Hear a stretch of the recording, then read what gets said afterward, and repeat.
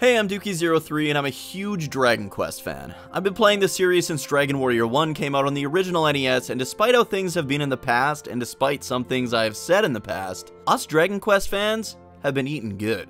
If you enjoy Dragon Quest and JRPG content, please help the channel out by dropping a like, subscribing, and turning notifications to all so you won't miss the latest videos. So let's get into why my stance on the franchise has changed so much as of late. If you've seen my video talking about the biggest change Dragon Quest needs to make, you'd know that the series hasn't always been in the best place here in the West. It never seemed to get marketed properly, and we even missed out on a ton of games that were available to fans in Japan. Well, today, I'm here to help you toss all those complaints and negative feelings away. Because lately, the Dragon Quest franchise has been on fire. And like, the good NBA Jam kind of on fire, not the dumpster fire type. With Dragon Quest III HD 2D just around the corner, and Dragon Quest 1 and 2 HD 2D coming out next year, we've got some great things to look forward to. But this video isn't even really about that. I always see fellow fans commenting on Dragon Quest official social media pages, begging for games to come out on specific platforms, or asking for a sequel to be made of their favorite spin-offs. This is all fine and dandy, but let's take a step back for once and see what this incredible franchise that we've all grown to love truly has to offer. For a niche JRPG series with a small but passionate fan base outside of Japan, we have access to 11 mainline entries, with a 12th to come in the future. That's way more than other great series like the Lunar, Skies of Arcadia, Wild Arms, and even the Xeno series have at their disposal. If we've just finished a Dragon Quest game, or you finished your first ever Dragon Quest game, you have a lot more to enjoy and look forward to.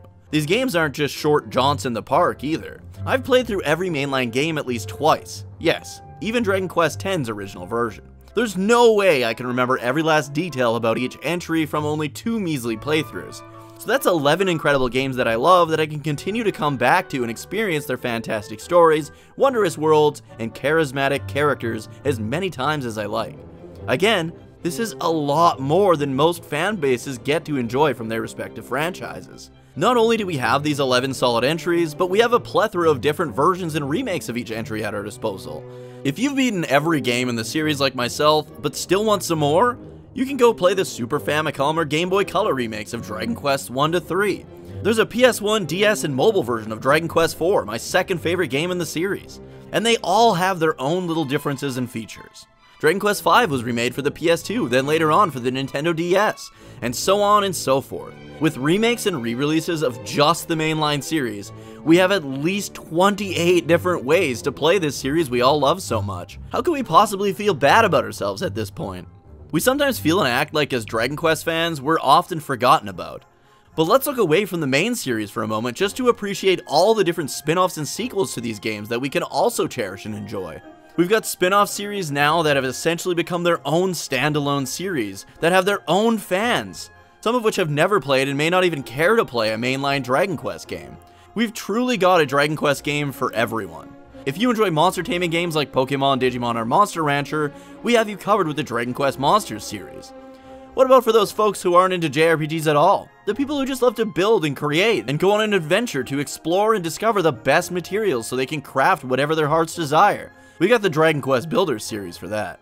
Heck, Dragon Quest Builders 2, even before you take into account its great story and gameplay, is a better building and crafting game than even Minecraft. If you like dungeon crawlers, or even if you hate them but can't get enough of our favorite merchant Torneko Taloon from Dragon Quest IV, we have the Mystery Dungeon series.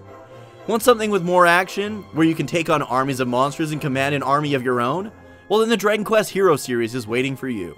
I guess what I'm trying to get at here is that in a world of just constantly wanting and consuming, then moving on to the next new flashy thing, we need to look back and cherish what we already have.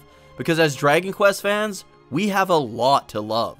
We have the greatest games, the greatest spin-offs, and dare I say, the greatest fan base. So be kind, be patient, and enjoy all that we already have at our fingertips. Let's appreciate this massive and glorious franchise for all it's worth, and take in what it truly means to be Dragon Questers, Dragon Warriors, and heroes of these amazing worlds created for us by the legend himself, Yuji Horii. Thank you, Yuji Horii, for creating something so special that's brought so many fantastic people from around the world together, and thank you for watching this video. Please let me know in the comments what some of your favorite moments with the franchise have been so far, and what you're looking forward to experiencing that you haven't gotten a chance to yet. And if you want to help out, remember to like, subscribe, and turn notifications to all. You can also join me live at least 3 nights per week here on YouTube or over on Twitch at twitch.tv/Dookie03. And if you want to hang out with all of us on the Discord, please click the link down in the description, and I'd be glad to hang out with you there as well. Look forward to seeing you in the next video, and take care, everyone.